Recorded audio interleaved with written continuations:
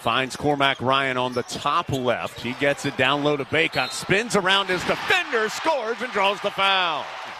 Ryan sprints front court right side. Dumps it down low to Bacot. Spinning against Hall. Just knocks him out of the way and lays it home. Bounces to Washington, out to Wojcik. Shot clock to 8. Wojcik's going to try a three. Count it, the left-handed triple from the left wing. Ryan to Bacot. Back to Ryan. Extra pass to R.J. Davis. Not going to get a cleaner look, and he drops it in for 3. That Carolina has trailed by at halftime this year is 6, so that's going to change tonight as Davis just 1 of 8 from the field, make it 2 of 9. Davis gets a screen from high. Drives in, out to Ingram. Open look for 3. That's good.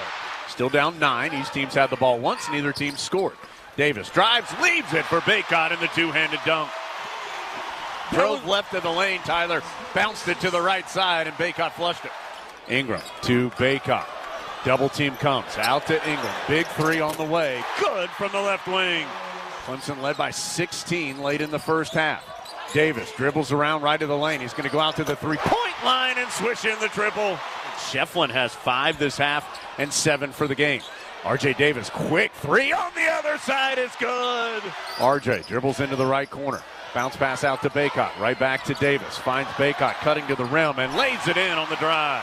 Into traffic. Can't finish. Rebound slapped out by Bacot to Cadeau. Cadeau doesn't have numbers, but he's going to the rim. Throws the foul and gets the bucket to go. He didn't have numbers, but he took it right to the cup.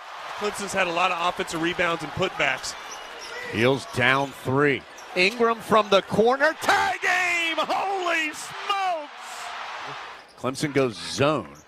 Inbound to Ryan. Back to Davis. He'll try a long 3, which banks in at the buzzer. So the 3 will count, but all it does is change the final score.